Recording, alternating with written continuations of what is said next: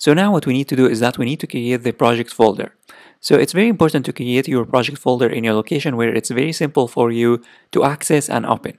Therefore, I'm going to create my project folder in my desktop. So I'm going to head on over to my desktop. So in my desktop, I'm going to create here a new folder, and then I'm going to name it. I'm going to name it Python.